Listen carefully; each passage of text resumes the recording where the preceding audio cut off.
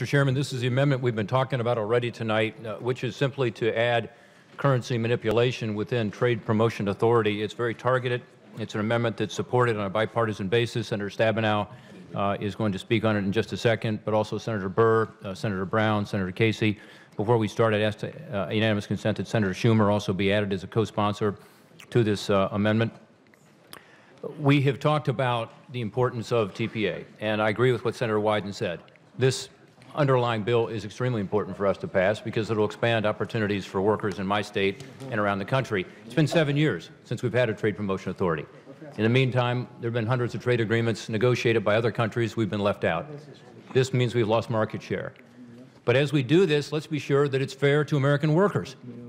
And right now, the playing field is tilted against us. We just had a discussion about this in the context of Senator Schumer's legislation that he offered as an amendment.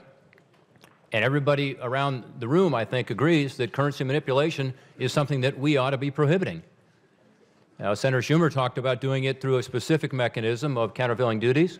I support that. I'm a co-sponsor of that legislation.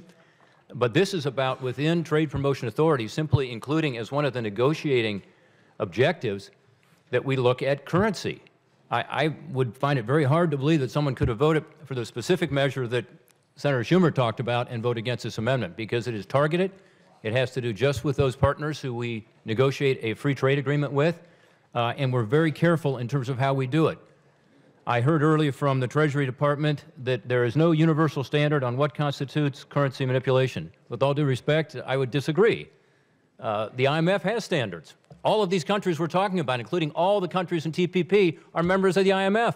They've already undertaken not to manipulate their currency, to live by these principles. The WTO has even established that this is a practice that is prohibited. They have deferred, it's true, to the IMF, but they have said currency manipulation should be prohibited. So there are standards here, and our legislation follows those standards. Specifically, it says, with regard to unfair exchange practices that target, the ones we want to target here are protracted, large-scale interventions in one direction in the exchange markets to gain an unfair competitive advantage in trade over other parties to a trade agreement. So this is not monetary policy. This is not macroeconomic policy that countries engage in, including the United States with QE 1, 2, 3. This is intervening deliberately because you want to expand your exports, and it has to be, again, I repeat, protracted, large-scale intervention in one direction. Clearly consistent with the IMF standards, clearly consistent with the WTO. In fact, our amendment says that it has to be consistent, whatever the trade negotiators decide on, consistent with existing IMF and WTO principles and agreements. So do we leave some discretion to the negotiators? Yes, we do. We think that's appropriate. I know some think we should go further than this, and maybe Senator Stabenow will talk about that. But what we say is the best way to do this is to have an enforceable currency outcome based on IMF principles, but give the negotiators flexibility. Flexibility as to what the remedy is, as to how you go about it. It does not lock the administration into a specific remedy. It's not intended to derail TPP or any future trade agreements. It's meant to improve those trade agreements. It's meant to improve, most importantly, the competitive position of American workers. I first got involved in this issue, as noted, when I was U.S. Trade Rep, but I've become more and more convinced over time, including talking to Ohio workers in the steel business, and the steel industry, by the way, is strongly behind this, and the auto business, they're strongly behind this, that they're not getting a fair shake unless we can deal with this issue. Volcker, former Secretary of Treasury Volcker, has said it very well, which is that in 1 week, through currency exchanges, you can undo years of benefits in terms of reducing tariffs and non-tariff barriers in a trade agreement. That's just a reality. So I would urge my colleagues to support it today. Certainly if you support it, the amendment that Senator Schumer offered, you should support this. This is very targeted, it's focused, it's consistent with WTO. In fact, it says it has to be consistent with the IMF and WTO principles and agreements. I would urge my colleagues to support TPA, yes, because it's the right thing to do to open up these markets, but to do it in a way that enables our workers to compete. If they are given this level playing field, they can compete and they can win in the global trade war. But we have to be sure we give them the tools to be able to succeed. Thank you, Mr. Chairman. Okay. I would love to have the administration's viewpoint on this. Do we have somebody from the administration here? Is Mr. Doss here? Did he just step out for a few minutes? He's there. He moved to the middle. Oh, Mr. Doss, you're in charge, so we'd like to hear the administration's position on this. Thank you very much, Chairman Hatch. And please turn your mic on. Green. That's good. There we go. Thank you again, Chairman Hatch. As I stated earlier, the Secretary Liu and the administration have worked intensively to address currency practices through a number of bilateral and multilateral fora. The concern for us in the amendment offered by Senator Portman, however, would in fact have a significant implication and derail TPP negotiations, as well as hobble legitimate monetary policy objectives. As Secretary Liu has noted, we have formally consulted with TPP countries last week. Our TPP partners have indicated a shared understanding of the concerns raised by Congress, and they have indicated that they're willing to work constructively with us as well. However, they uniformly raised significant concerns about enforceable currency disciplines and rejected the notion of subscribing to uniform enforceable currency disciplines for a range of reasons, including the potential impacts on their ability to effectively use and deploy their monetary policies as well. Based on these discussions, we would expect that countries, our TPP partners, in the context of the negotiations, would seek to identify measures, standards that would seek to target our monetary policies as well, and to seek to subject those to binding dispute settlement. And so this presents a significant amount of concern for us. In fact, Federal Reserve Chairwoman Yellen has stated serious concerns about an enforceable discipline in trade agreements precisely because it could potentially hobble U.S. monetary policy objectives. Thank you. Hey, Senator Wyden. Thank you, Mr. Chairman. That last point with respect to monetary policy, I think, is really the flaw in this particular amendment. This amendment runs the risk of getting us into the business of establishing rules for monetary policy and, in effect, constraining our monetary policy. And, Mr. Chairman, I would ask unanimous consent to put into the record an excerpt of testimony from Federal Reserve Chair Yellen to the Senate Banking Committee, and then I'm just going to briefly touch on her major observance. Without objection, we'll put it in the record. Colleagues, Janet Yellen observed, and this is what I put in to the record, that she is very concerned about commitments in our trade agreements that in any way would hamper our ability to have monetary policy that was designed to address the major domestic objectives of the Fed. We all understand that what the Fed is really all about is trying to find price stability and maximum employment, but trying to get this right, to calibrate that challenging balance. You've got to make sure that you are not restraining monetary policy. So with reluctance, I have to oppose the Portman amendment, and I would really urge colleagues to think through the ramifications of this amendment for American monetary policy at a time when clearly we want to grow more family wage jobs in our country, and we don't want to keep the Federal Reserve from having as much flexibility as possible with respect to the monetary tools they're going to need to bring that about. Thank you, Thank you, Senator Wyden. Senator Cornyn is next, and then... Mr. Chairman, as a co-sponsor of the amendment... Mr. Doss, the... Well, let me just say that Senator Cornyn and I will be listed as a co-sponsor of the amendment. Senator Cornyn. It's hers. You what? No, that's mine. Would you mind if I recognize her? No, go ahead. And Senator Stabenow. I'm sorry, Mr. Chairman, I thought as the co-sponsor of the amendment, I was going to have a chance to That's thank... fine. Thank you very much. I did want to respond, first of all, to say it's a pleasure working with Senator Portman on this and all of my colleagues. And in fact, there are rules on monetary policy through the IMF. All the countries involved have signed up. They won't manipulate their currency, but there's no enforcement of it. So we already have the monetary policies. We're not interfering with that. We're just deciding that maybe it ought to be real this time, because of what's happening in terms of job loss. And so, Mr. Chairman, I appreciate the fact that there is language for the first time, a negotiating principle and objective that is put into TPA. I do appreciate that on currency practices, but without language that says that it needs to be enforceable, which is what this amendment does. It just doesn't do what needs to be done. And I've said so many times, but I feel compelled to say again, last year, or maybe it was 2 years ago now, Senator Graham and I authored a letter signed by 60 members of the Senate indicating that we all wanted to have enforceable currency language in any bill that passed. And so that's what this does. I mean, it could go farther and say you can't get fast-track authority unless you have enforceable currency language in a trade agreement. I would be happy to do that.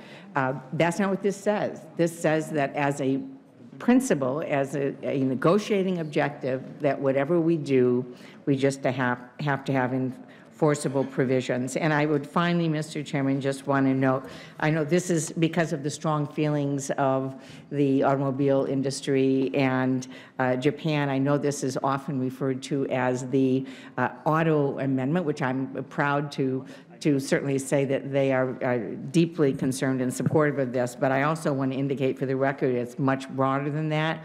The U.S. Business and Industry Council is endorsing this, the American Iron and Steel Institute, the Alliance for American Manufacturing, a whole host of auto suppliers that represent many, many of our states are also on board with this, because this is very serious, and if we're giving fast-track authority to negotiate trade agreements, then making sure this provision is strong and enforceable is absolutely critical. And so I join with my colleague in urging a yes vote. All right, Senator Cornyn? Mr. Chairman, if I can ask is it Mr. Das? You are speaking for the administration on this panel? Treasury. Yes, sir, I am. I'm speaking for the Treasury Department. Would you turn your microphone on? Mic on and I am speaking speak for the loudly. Treasury Department, yes. And does the Obama administration regard this amendment as a poison pill? We are concerned about this provision as with respect to the potential for it derailing the TPP negotiations. Yes, sir. And so, yes, you regard this as a poison pill? We are very concerned about this provision and its impact. We would consider it to be a poison pill. Yes, sir. Mr. Chairman, I want to see this legislation pass, TPA, and I believe strongly in trade, and I think it's good for the country, good for wages, good for the economy, good for jobs. As much as I respect the my distinguished friend from Ohio, and I regard him as an expert in this area, and I frankly am not, I do worry that given the fragile compromise that the chairman and the ranking member have undertaken here and on this negotiation, if something is added to this legislation which jeopardizes its passage, and ultimately that to me is something as a path we should not go down. So if the administration, President Obama and his administration, regard this as a poison pill, I don't know what the vote count is on the Democratic side. I know this is a difficult issue for our Democratic friends, and frankly, the currency manipulation issue is a difficult issue on our side as well. But I'm very concerned that if it is adopted, that we won't be able to achieve our objective, and that concerns me greatly. Well, the senator has spoken well. I have to say that if this amendment passes, you can kiss TPP goodbye.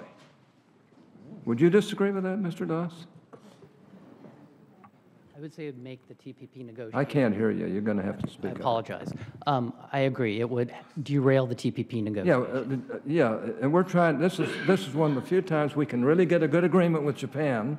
We've come a long way, and if we, and it's not just Japan, there are 11 nations here in the TPP, plus ours. I agree with you. So I'm very concerned about this amendment. I know the sincerity behind it. I have great feelings about it myself, but I don't want to pass this bill, and I think it makes it very difficult for us to carry this bill through. And I think all of us are concerned about these issues, but we also have to deal with practicalities as well. So I'm very concerned about it. Senator Schumer. Thank you. I support the amendment and want to salute both Senators Portman and Stabenow for the good, long work they've done on this. Well, on the substance, we have agreement. Not agreement, but the committee seems to overwhelmingly feel currency manipulation is a bad thing. So it's not the substance of it. And then there's the question, well, should we add it into TPA?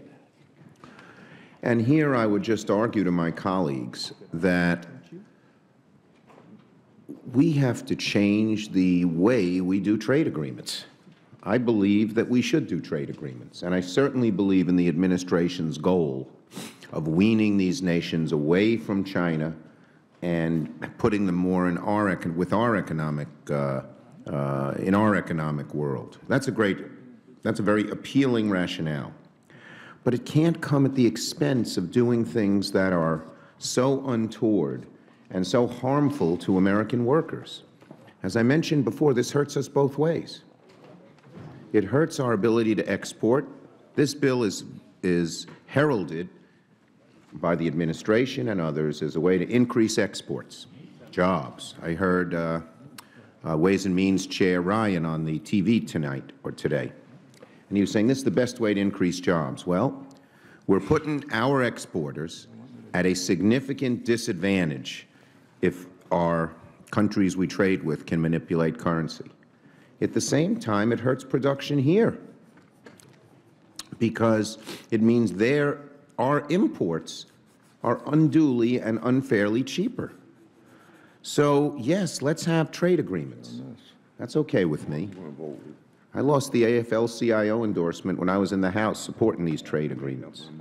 But I've come to the conclusion that with middle-class incomes declining and with a need to rebuild the middle class in America, that we have to rethink the way we do trade. Now, you know, our amendment, the amendment Senator Portman and Burr and Brown and Stabenow and all of us did, we didn't put it into TPA. We hope to get it done alongside TPA. That was always our hope. But I don't think there's anything intrinsically wrong.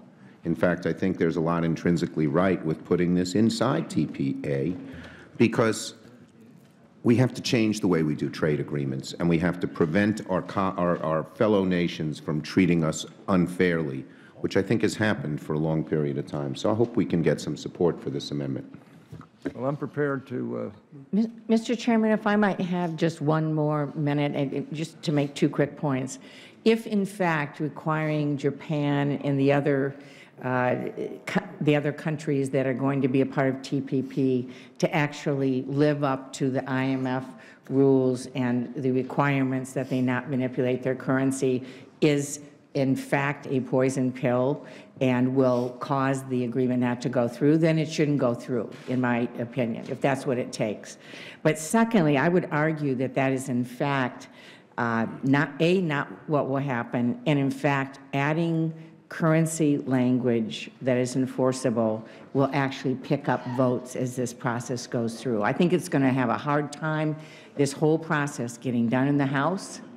And whenever you add currency enforcement, you actually, I believe, pick up support because there is bipartisan support to actually do this in a reasonable, thoughtful way. This amendment is a reasonable, thoughtful approach, and I would hope we could support it. Mr. Chairman, may I ask, Mr. Chairman, may I just have, Mr. Chairman. Senator Cornyn? Mr. Chairman, I beg your pardon. May I ask our friend from Michigan. Are you prepared, if this amendment is adopted, are you prepared to vote for the TPA? I'm prepared to think a little better of this process going through. I have to say, as a compromise, to my friend from Texas, this, in my judgment, is a compromise in terms of the language. And, you know, if I had my way, could wave a magic wand, I would say you don't get fast-track authority unless you have, in fact, a strong currency enforcement provision. That's not what this is. This is strong. This is good. But it is, in fact, I believe, a reasonable middle ground. And so, Mr. Chairman, it is not enough for me, but if I can just say briefly, I appreciate the candor of our friend from Michigan, but this is going to be a matter at some point of counting the votes to pass the TPA. And so if adopting this amendment doesn't gain us votes, but rather loses votes in the final passage, then it strikes me as the poison pill that the administration argues it is. Well, Senator Burr, then we'll have Senator Portman sum it up. Mr. Chairman, let me just say to my friend from Texas, pass this and put MTBs and TPA and you got my vote. It only takes two things. Two things that there's unbelievable support for. Now, what did I hear out of Mr. Das? The Secretary of the Treasury recognizes that people around the world are manipulating currency because we're engaged in a conversation with them for them not to do it. My advice back is what you're doing is not working. And at some point, you got to get out of the way and let us put the teeth into it so you get a parameter to actually accomplish what it is you acknowledge is a problem. And there's no better place. And Mr. Chairman, I understand how difficult this is. I understand what the House has said to you. I understand what the White House has said to you. More than difficult. But, you know, in this particular case, who can argue with us doing it right? I mean, this is a little odd. You got a former trade representative trying to stick a currency manipulation thing in a bill, and they grew up learning to hate this stuff because it doesn't get you closer to a deal. We're not here to make every deal get us closer. We're here to get it right. Right for America and right for our partners. Adopt this. Senator Portman, and then I'll make a few closing remarks. Thank you, Mr. Chairman. I kind of liked what Senator Burr said. I don't do this lightly. I would make two comments about some of the back and forth. First, there's probably no better vote counter than the whip, Mr. Cornyn, but I think if he's voting against this because he believes it jeopardizes the passage, then I think he has a blind spot on this issue. I can give you, and I will after this markup, I've already mentioned a couple of members who have told me just what Mr. Burr just told me, which is if you had currency in here, they could support TPA because they're looking for the ability to say to their constituents, to their workers, to their farmers, to their service providers, you know what? This not only opens up markets, but it does so in a way that helps to tilt that playing field back toward the middle a little bit. So there are members who are unable to support TPA because currency is not addressed. Now, I'm not suggesting that it isn't going to be a challenge for Chairman Hatch to move this through the whole process and get it done, but if that's your standard, that it jeopardizes the passage, I would, with all due respect, say that this is going to help us get this done, and it helps trade. I'm a big supporter, as I said earlier, of giving the people I represent the opportunity to access the 95% of consumers who are outside of our borders. Why? Because it creates good jobs and benefits. It does grow the middle class. But we've got to be able to tell them that this is going to be fair. That's why this is the right combination. It's the right balance. To Mr. Das, because everybody else got to ask you questions, but I didn't. You said that it would derail the negotiations when you were pushed on it. I'm not sure you actually said that, but those words were put in your mouth. Have you ever negotiated with a trading partner before? Have you ever been in a trade negotiation and dealt with the negotiating objectives? I have participated in trade negotiations, yes. And so you're familiar with the fact that the negotiating objectives that are set out by this Congress for the USTR have considerable flexibility. Would you agree?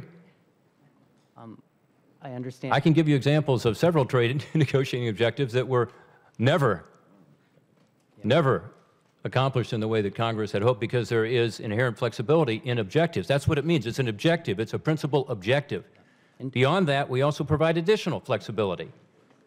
We don't tell the negotiators exactly how to get there on purpose. We say follow the principles in the IMF that these countries have already agreed to abide by, and they are violating to the detriment of the people we represent. And finally, we say for the remedy, you guys come up with a remedy. Senator Schumer has a specific remedy in his bill that a majority of this committee was willing to support. Talk about retaliation threat. I mean, this is a specific one, and I support his legislation. But we don't even go that far. As Senator Stabenow has said, she'd like to go further. This is reasonable. It's balanced. It focuses on how to get more support for trade. So I would agree with the statements that Senator Burr said. This is not about derailing anything or making it harder to pass anything. It's about how to make it easier. It's about how to be able to say with a straight face to the people who we're hired by, this is going to be good for you, for your families, for your ability to get ahead in life. And, Mr. Chairman, I would hope we could get a positive vote on a bipartisan basis on this amendment, because I believe it'll help to accomplish what you and I share, which is that we ought to be moving forward with TPA to put America back in the business of expanding exports and helping the people we represent. Mr. Chairman? Mr. Chairman. Senator Wyden. Thank you, Mr. Chairman. Colleagues, I voted for the Schumer amendment, and I voted for the Bennett amendment, because in my view, neither of those amendments undermines America's ability to fight a financial crisis. I think this is an amendment that is a bridge too far. And in particular, what really swung me, and I'd urge colleagues, I mean, this is not the last time we're going to be discussing this currency question, to reflect on what the chair of the Federal Reserve, Janet Yellen, has said. You know, Janet Yellen is a progressive Democrat. I say that to my colleagues, particularly on this side of the aisle. She is concerned about what it will mean with respect to constraining monetary policy and the Fed's ability to maintain those two objectives. They're historical objectives. So I urge my colleagues, particularly on this side of the aisle, to vote no. The Schumer amendment made sense. The Bennett amendment made sense. I just think this is a bridge too far. Well, let me just say the distinguished Vice Chairman and I have spent days and nights trying to get both houses together on the most important legislation that this administration is going to have this year. So this is really important stuff.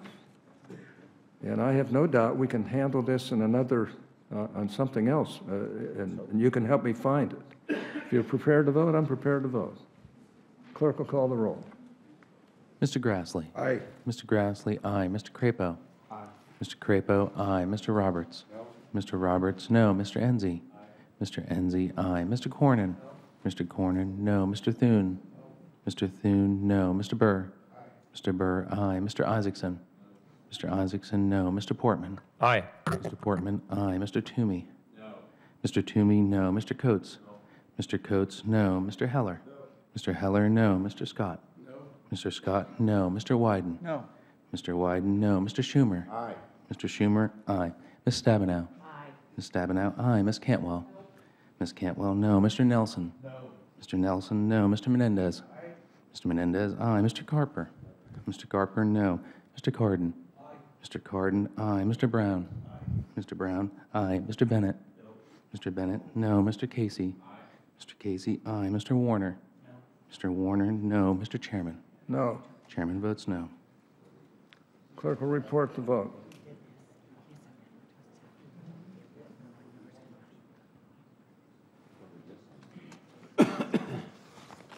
Mr. Chairman, the final tally is 11 ayes, 15 nays. The amendment is defeated. We'll go on to the next amendment.